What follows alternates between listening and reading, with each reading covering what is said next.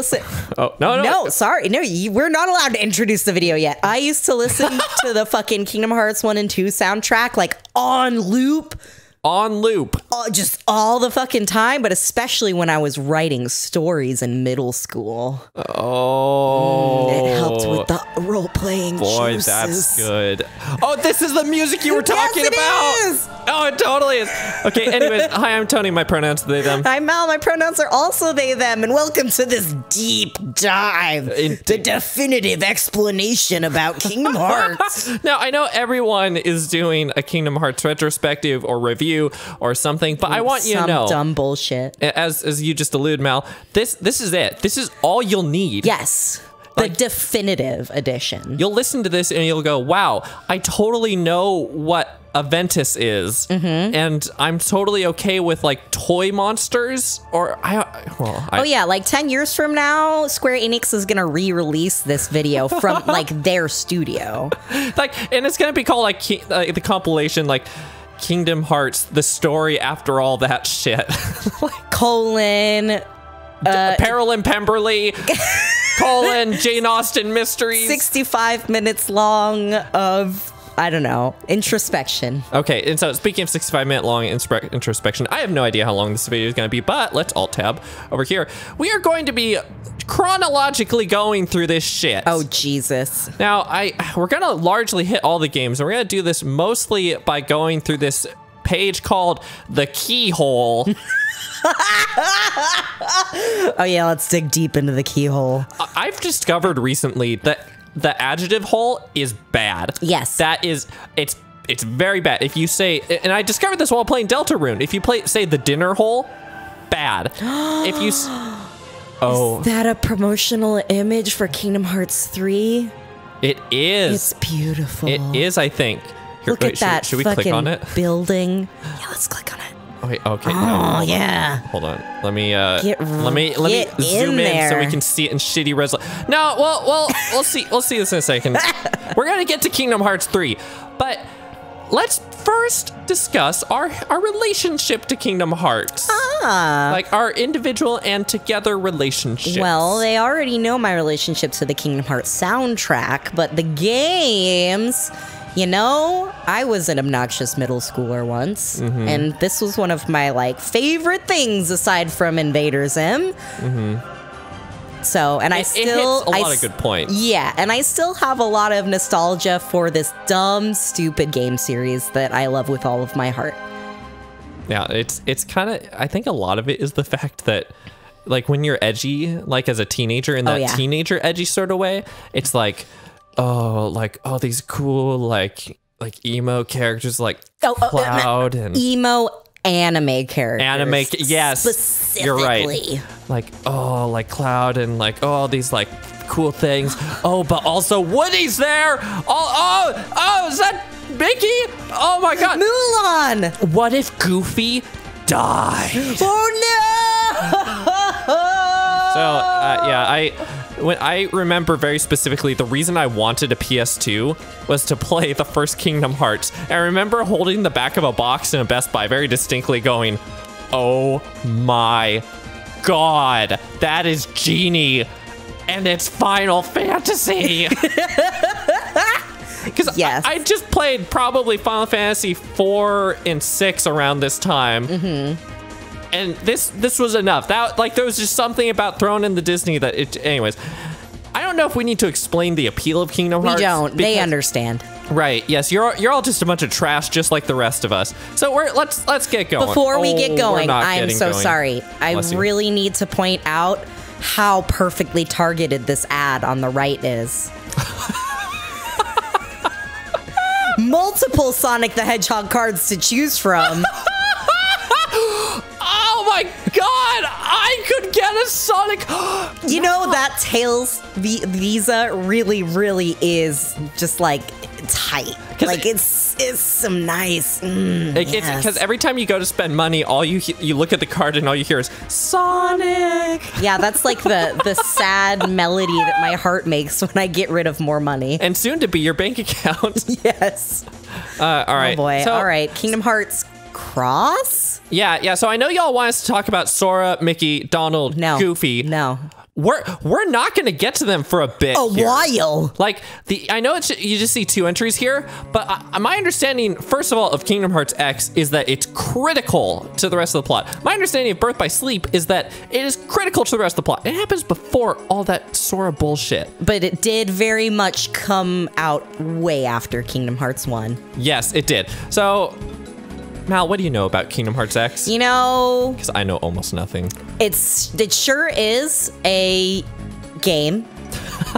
It begins in Daybreak Town. Definitely not Twilight Town, which also isn't the Kingdom Hearts 2 town or 1 town. This is like Traverse the fucking. Town. There we go. This is like the sort of like the like origination of like the Keyblade stuff and like Kingdom Hearts. Like this is where it all started. Right, like it's the War of the Keyblades or some shit. No, this isn't the War of the Keyblades. Wait, it isn't? No, I don't think so. I thought it might be. I thought yeah, hold on. Hanai that gazed in the future in the Book of Prophecies that foretold the Keyblade War. Yeah, right? but that hasn't happened yet. Oh my god, it's before the Keyblade War? I think the Keyblade War is what happens in Kingdom Hearts 3. Oh, wait. Oh, no. Oh, no, it doesn't. Maybe it's the end. Okay, hold on. First, let's go look at a picture of Kingdom Hearts X, right? Kingdom. If only you were as in the text box. I know. Oh wow, Tony, you're so good at computers. I am good at computers, aren't I? So Kingdom Hearts X is like some kind of like bullshit online. It was a browser game. It was a browser game. Look at that. Is hilarious that it is critical to the plot. I also think it only came out in Japan. It did until it was. I think it was mastered and re-released here at some point. Yes, that is correct. Look at that. I look at this and I do. Yes, I get the appeal. That looks great. Yeah, with that weird fucking upside down Gothic castle. Yeah, that's just my shit right there. It's like the opposite of a Dracula castle. It went, yeah, kind of. It's got just as many parapets though. That's true. That is true. 10 towers and similar shit. in that regard. Fuck. But like, look at this. Look at these characters. They're so cute. Interestingly enough, that's more of like a Final Fantasy Tactics Advance 2 art style, which actually makes sense because it's Square Enix. Well, yeah, and I mean, if you look at a lot of the like concept and character art for any of these games, it's very much in this style. Right. I mean, it makes sense. Yeah, makes sense. Okay, so let's just see if we can hit some important plot points. Right. Okay. So there's this fucking like master who's like all mysterious, and he has got all these like apprentices. Which I guess, and I think they all fail or something, but one of them like passes everything on. In fact, even here we get down to like, I think these are he meets with the foretellers. Wait, are the foretellers the apprentices? Yes, I think so. Yes, 5 of his 6 apprentices known as the Foretellers. Their names are Envy, Gula, Ira, Ace, and Ava. What a selection of names. Oh wait, no, you I did say Gula. I guess these are them.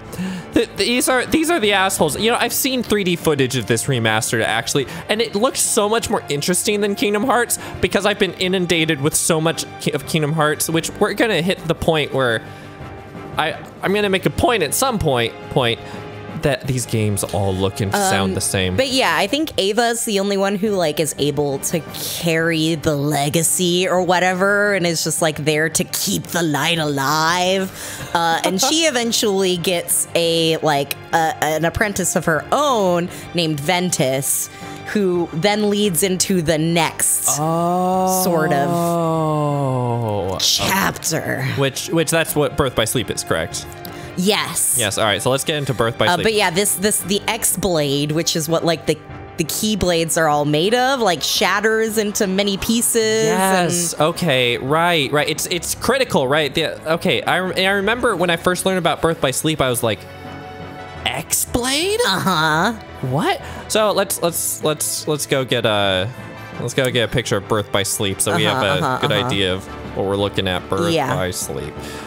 So this is it, right? It looks awfully similar in the regard of like you have protagonist guy, who looks exactly like Sora, woman, and then who looks vaguely like Kyrie, and then other guy, muscly guy who looks like a cross between Axel and someone else from Final Fantasy. Yeah, actually, yeah, wow. And so it was a PSP game. Was it? I think it was the original PSP. Yes, I believe it was a PSP game, and I was pissed when it came out because I was in like fucking like 11th grade or something, and I was so excited that there was a new one that wasn't a fucking remake, and then it was on a console that I very much did not have and could not in any way afford, and shouldn't have gotten, and would have been bad to have purchased anyways, right? Because the PSP was unlike the Vita in that the Vita it's the perfect console. So anyways, God. Hey. So in Birth by Sleep, we're introduced to the main villain over the course of the game. Of the games, which is Xehanort, or however the fuck you say his name. Xehanort. And we're gonna see this guy all over the place. He's gonna look different every time. Like every damn time he's gonna look different. Yeah. But he will be some sort of like tall, vaguely beautiful, probably gray or white haired man. Here, I should really have a separate tab that is right next to this one. No. Yeah, you should have maybe like prepared for this or something ridiculous like that. It's fine. I can wait, which one was the fuck me? Okay. Perfect. All right, how do I type in Zehan? Look, I type in XE and then it's like. So this fucking goblin dude is his like original form, right? And he's from, this is what he looked like, right? And he's originally from the Destiny Islands, which is kind of fucked up because that's where Sora is also from. Look at his creepy eyes and grin and goatee. Wait, there's one with him wearing sunglasses. No, yeah. Thanks, Xehanort. You're so cool. He also looks like this. Well, no, his Heartless looks like this. His whatever looks like that. His nobody. Thank you. And that's Xehanort, who becomes Ansem and Xemnas, and there's also a young Xehanort who shows up at some point too. All right, so so let's get Birth by Sleep done. And that. So my understanding, and like I'm just gonna kind of throw this out there, and you kind of correct me because I think you know the. I'm getting the impression you know this whole damn series better than I do. You have the three assholes who are your protagonists, and you go to various Disney worlds. Aqua, Terra, and Ventus here, yeah. And I think in Birth by Sleep you can choose which one of the three you play as for much of it, and I think that's true. Yeah, I think you see different parts of the story. Blah blah blah. So. Ventus my understanding is that he's just a dude, more or less, but he's like the apprentice of that previous person. Yeah, he was Ava's apprentice. And then Ava got murdered in the Keyblade Ward, because most everybody did. Most everyone got murdered. And then Xehanort finds him and takes him as an apprentice. Yes, Xehanort's like, hey, I'm smart. And I know how to things about the X-Blade and blah blah blah blah blah. Oh, yeah, and I'm very powerful and I can teach you how to use something. I don't know if he lies to them at first and is like, I'm good, or if he's like, submit to the power of the darkness. And they're like, I wonder if this guy's evil. Well, whatever. I guess I need to go rescue like Daphne. Not Daphne. What's Sleeping Beauty's name? Aurora. Sorry, it's that she looks like Daphne. She doesn't. Vaguely like Daphne.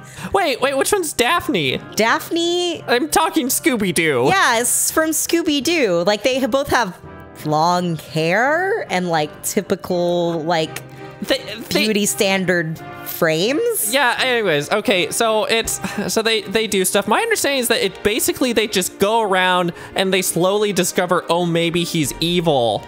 And that's basically what happens over the whole damn course of the game, and then most of the plot happens at the end. Yeah, so like fucking Xehanort is trying to turn like Aqua and Terra and Ventus like to the darkness or whatever.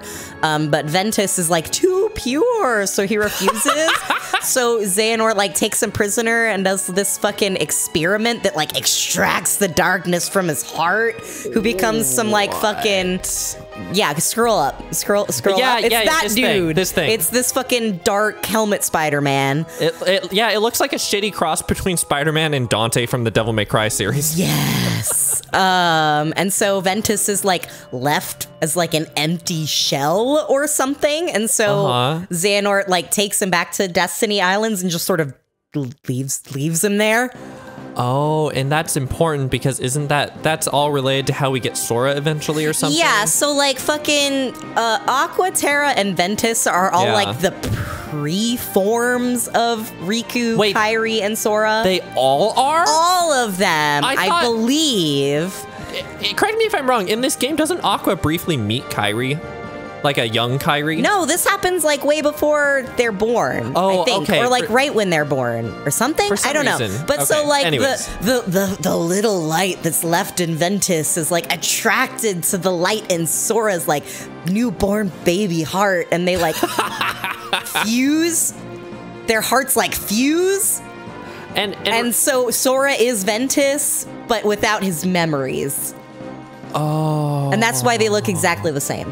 I see. Also, something to keep in mind, this is a prequel. This was all bullshit after the first 2 games. Oh yeah, 100%. And the next like 3 games, or 2 games or something like that. So okay, all right. So that I'm caught up to speed. Basic. I don't even think there's all that much to talk about other than that. Like something about Terra turns like he's possessed. I think at one point, and not Xemnas, fucking Xehanort. Fucking Xehanort like uses Terra to fight the other 2, and then Aqua at one point has to fight both of them, and it's like, oh no, Aqua for some reason gets stuck in the place between, or I forget what it's called. It's basically a place that's where there's like it's not necessarily all dark, it's not really all light. It's like this like weird like purgatory sort of place where people just kind of end up. It's like if you fucked up and ended up in a weird ass dimension, you're gonna end up at the place between. And so for some reason she ends up there. And meanwhile, what happens to Terra at the end of this? Well, okay, so like they all get in a fight because for the power of the X Blade and the heart of the world or whatever, and they all lose, and because so the X Blade like explodes again, and it sends like Terra, Ventus / Xehanort, and Ventus to like different places. Like they just get like scattered. Right. Oh, and that's how somewhere. Aqua ends up at the place between or something like that. Are we not even there yet? No. Oh my god. So Aqua is like taking care of Ventus's like empty shell, even though she doesn't have to because his heart is like with Sora or whatever. Okay. But she like leaves to find Terra because Terra's like whatever is left of him is trapped in the realm of darkness, which is the in-between space. Okay, all right. It's outside of time, and it's made from the darkness in other people's hearts. Oh. And so Aqua sacrifices herself there to save Terra, even though he still stays being the weird Terra Xehanort fusion. Yes. But now no memories. Yes, and I'm reading here that this is at the point where Xehanort goes and meets this other guy. This guy, Ansem. Total rando at this point. Ansem the Wise, a scientist. Xehanort becomes his apprentice, and this is where like a lot of this was all backstory in Kingdom Hearts 2, I think. Yeah. Where they talked about this stuff. But they take in all kinds of apprentices and do experiments on heart darkness or whatever, heartness. And one of my favorite things about experiments on the heart is they always have like this big, just awful looking like toy. It looks like a giant baby toy.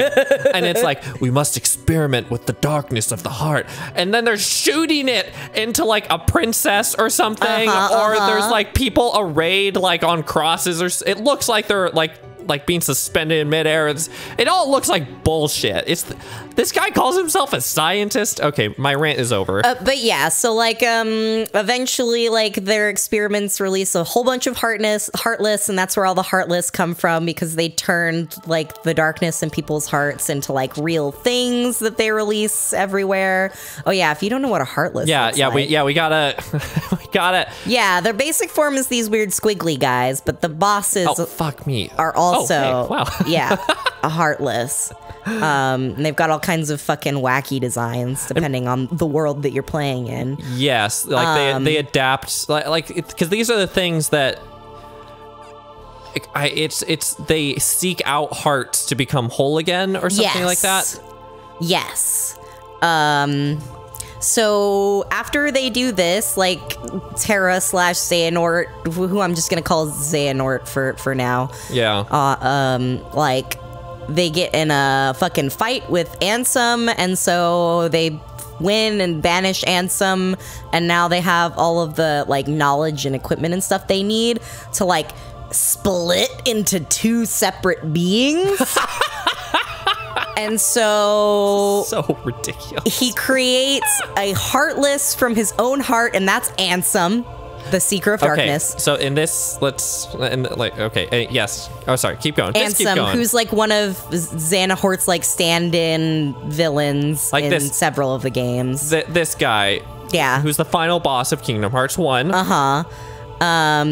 And then of course, every time you create a Heartless, you also create a Nobody, and the Nobody is Xemnas. And what is a Nobody, Mal? A Nobody is what is created from splitting a person's body. So okay, from a Heartless. What's the difference whatever between a Heartless and a Nobody? Because does a Nobody have a heart?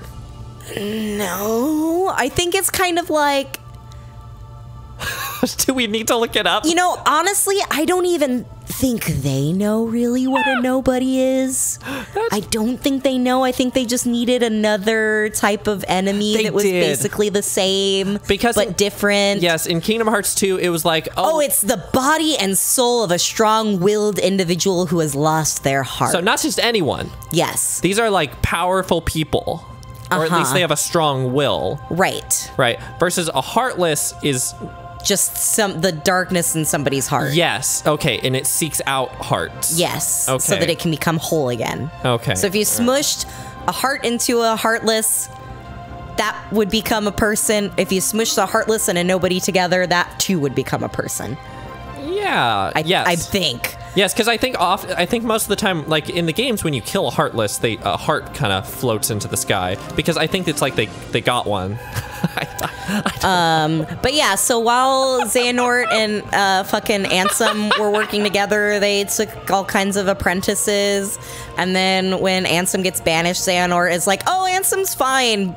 He wanted us to do this thing where we split into different people," and so he splits all of the apprentices into Heartless and Nobodies. Oh my god! And those wait. Those are the people who end up becoming most of Organization 13. Let's take a look at Organization 13. Wow, this stuff is hot on Google right now. Yeah, it really is. All right, so these assholes are Organization 13. These motherfuckers. So I think.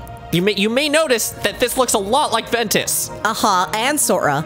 And whatever the fucking... What's his name in Kingdom Hearts 2? In Twilight Town? I don't know. I can't remember his name ever. So like 10 of these dudes are the result of splitting the apprentices apart. And then there's like... what's his fucking name? Describe, what's his name? Describe him. What's the Sora motherfucker on the end? What's his name? What's this his guy? fucking name? Roxas? Roxas. Thank you. Oh. That's what I was trying to. That's what I was trying to do. Okay. All right. So Roxas is not part of those obviously, and Axel as well as not. And then the fucking is it the 13th or the 14th member? Zion is also not one of the original of the organization. I see. Isn't it something like Roxas is? He was more or less taken in by the organization because they needed to monitor him, basically, because he was related to Sora, related to Ventus. Right. Well, and if they kept like Sora apart or whatever, or kept him from like being whole, you know, that's Sora for some reason is like their main competitor, right? Like the person that's going to cause them the most problems. Yeah. So if they keep him all separated. It's like when you run a pear store and then, oh, look, someone over there is selling fresh dragon fruit. It's like, well, shit, people want the hot new thing. So you got to kill the dragon fruit business. Right. Yeah. Like killing the dragon fruit. Yes, you must Business. stab it deep. So that's okay. So that's pretty much Birth by Sleep, and I know that was a lot, right? Yeah. But that's because I think more so than other games, Birth by Sleep just shoves a lot of plot Yes. where there was none. Right. Birth by Sleep is just a giant plot band-aid. You're exactly. That's a great description. Yes. That is a great description, Mel. Yes. Okay. So then we finally get to Kingdom Hearts 1. And hopefully y'all know that story. Tony, you can take over and tell us that story, can't ya? I can, but like again, I don't even think there's that much to tell. There's not. Okay, so Kingdom Hearts 1, you star as Sora. You're this kid. You see this guy on the right. You're him, but younger. Mm-hmm. And you're just going around on Destiny Island, and you're talking to a bunch of Final Fantasy characters, and a younger me is going, which is like, that's Final Fantasy 10. Yeah. You see some melodramatic bullshit, and there's like the dark. What will you do when the dark emerges from your heart? And then like a big Heartless like pops out of nowhere, and you're flying all over the place, and you're like, oh, but when you truly need to be not dark, you can have a big dog come and save you. His name's Goofy. And that's more or less what Kingdom Hearts 1 is. I mean, Goofy did not rescue Sora. Well, Goofy and Donald eventually rescue Sora. They don't. They team up with Sora. Okay, all right. Well, this is where the argument begins. Sora travels to Traverse Town through this door because all these Disney worlds are connected. And for some reason they have to like get rid of that connection, or I forget if in Kingdom Hearts 1 they need to reestablish that connection. Well, it's basically the Heartless are invading all these worlds. Yeah, and it sucks. And I think it's because they want. Like, for some reason, destroying all of these worlds and creating all of these Heartless is the key to Kingdom Hearts, to, like, getting to Kingdom Hearts. Right. Because, like, we'll talk about what Kingdom Hearts is in a second here. But all those Heartless are more or less being directed by Ansem, right? There's like some Disney villains. Maleficent turns up, like from Sleeping Beauty, and like she's pretty cool, and I like Maleficent. I really like Maleficent. So anyway, Sora goes off. Riku, does the whole evil apprentice thing under like Maleficent and Ansem. And Ansem, right? And so you find Riku at several points, and you go like, Riku, why'd you suddenly turn evil? Like that sucks. And then Riku's like, I'm an edgy edgelord. Right. And he's like, I need this power. And then I'm doing it for you. And then young Mal is like, my fan fictions. Yeah, basically. Kairi's just. She just gets fucking left behind for a while, and then she gets taken at the beginning, and that's why Sora is going around, because he needs to rescue his friends. He's like we're friends, and like I like you, Kairi. Oh, we're gonna talk about love and hearts. I need to give you the Papu fruit or whatever to show you that I want us to be together forever. I honestly thought you were going to say this pap smear. I need to give you a pap smear, Kairi. You've got to watch out for cervical cancer. I can't let anything Annual visits to your doctor, people. Mickey shows up because Mickey's working with Ansem for a long time now. Mickey's also in Birth by Sleep.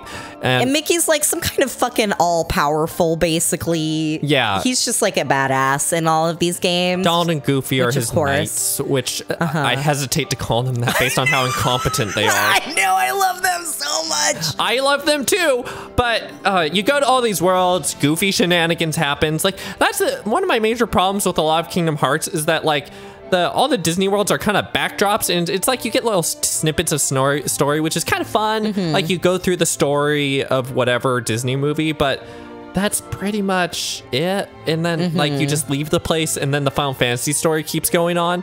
Sorry, the not Final Fantasy story keeps going on. Anyways, Sora ends up at this castle. It's an important castle. It'll come up later. And it's like, oh, turns out that Riku is helping assemble all the princesses of light. Princesses of heart, excuse me. They have the pure hearts, which will something, I think, it will open Kingdom Hearts. for some reason, Kairi, it turns out, is one of those princesses along with the Disney princesses. Of course. And then Sora's like, oh, this sucks. And then at one point, I forget why or how, Sora is either killed or turned into a Heartless. Okay, let me explain. So, like, Kairi and all of the princesses of Heart are, like, in this weird, like, suspended animation chamber thing or whatever. But for some reason, Kairi's heart has taken refuge inside of Sora. And so in order for him to save Kairi, Sora has to like martyr himself on the Keyblade, thereby releasing Kairi's heart back to her body. Right, because the Keyblade like unlocks the heart or something like that, or opens the heart. And so they wander around like I think it's, sorry, did you just say it's Sora is in her heart? No. Kairi's heart is inside Sora. So Sora martyrs himself. And then to let her body, because Kairi's like a princess of heart, she's got some kind of special power that she uses to make Sora better again. It's like a love metaphor, like, oh, she'd given her heart to him so long ago. Oh, no. Yeah. By the way, there's a weird love triangle thing going on with Riku, Sora, and Kairi, and it's bad. It's very weird. I mean, clearly Sora and Riku just need a bone, and like Kairi can just be cool because she's cool. Remember when I mentioned Mal's fan fictions? Yeah. Okay. So.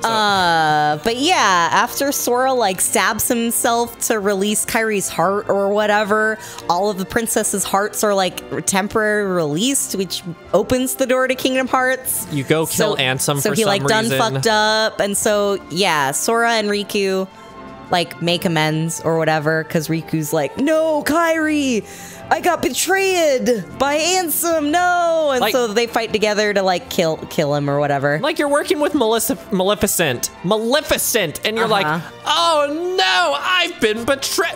Like fucking. Like look at her. Maleficent. Sorry. Oh no. Tony, what are you showing us? Like look at that. No, not that. All right, fine.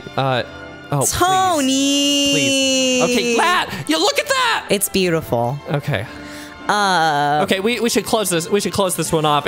Yeah. So like, in order to shut the door, one person has to be on each side. So Riku's like, "Fuck it, I'll stay in the darkness." Kingdom or whatever. Hearts is a door, by the way. Kingdom Hearts is a door. So Riku stays in the darkness, Sora stays in the light, and then Sora's like, "I'll find." Kairi drifts away on a light beach and ends up at the place where they all grew up into. They're like, so, "I'll find you." Ah. Yeah. It's very touching. But what happens when you open Kingdom Hearts? Why do they want to open Kingdom Hearts?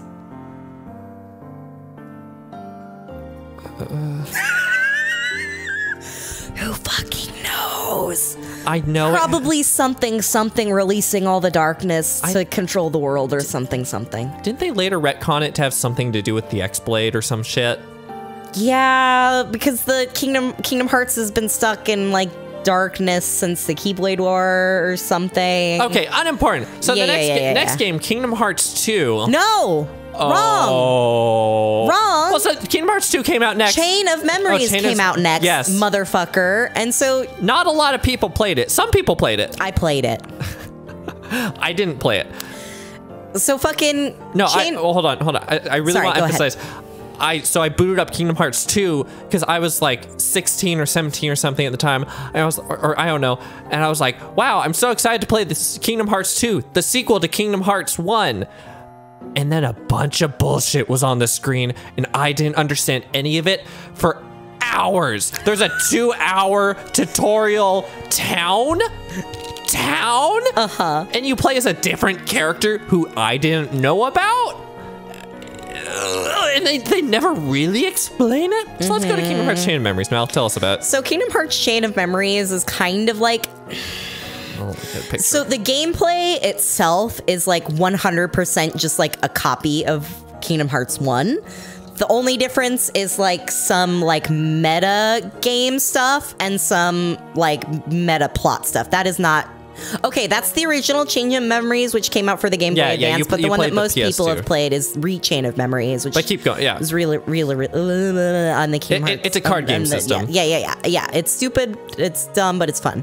No, it's not.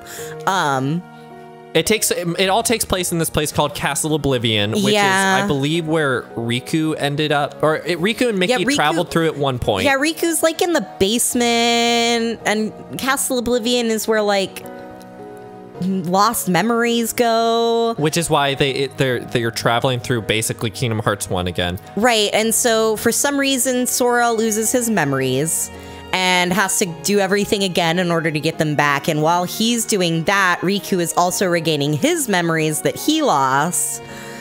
And then we find out about Organization 13 and some of their business. Yeah, they're doing stuff in there. A couple of them get killed, kind of, no, but not really. They just get their butts kicked. They come back later. Yeah, sure. They come back later, and Sora's doing stuff. So basically, nothing important happens other than the ending, as per usual, right? Right. Like in the end, it's something like Sora lost all of his memories or something like that, and he needs to be fixed or something. Like, not like a cat, but he needs to be fixed to like put pieced back together, and so he's put into this like egg, like right. Okay. Well, so what? Like, I think the reason why a lot of this has to happen is like. Yes. Yeah, he gets put in this weird egg thing. I think the reason why most of this stuff happens is because Kairi like fixes him, but she can't really fix him, only temporarily. So in order to become into a Heartless, right? So in order to become like a real person again, he has to get his memories back, but then he has to get and he's got his heart back, but he still has to get his like. Body and soul back. This series is the worst. It's so stupid. So he has to get put in this like weird egg so that he can in Kingdom Hearts 2 get like have. Do y'all remember Ansem? Ansem and this AI, but who's not an AI, who's an AI. Kairi's nobody. Naminé and Ansem, yeah. They're these two people, and they're rebuilding Sora because something he's the hope for all whatever. And that's more or less what Chain of Memories is. Right. I don't think there is much more than that. So we're done with Chain of Memories. Yeah. And believe it or not, we're done with the part 1 of this. I didn't think this was going to be a 2-parter. But fuck it, this is a 2-part. Wow. So thanks for watching. If you enjoyed the video, please hit the subscribe button. We have a Patreon.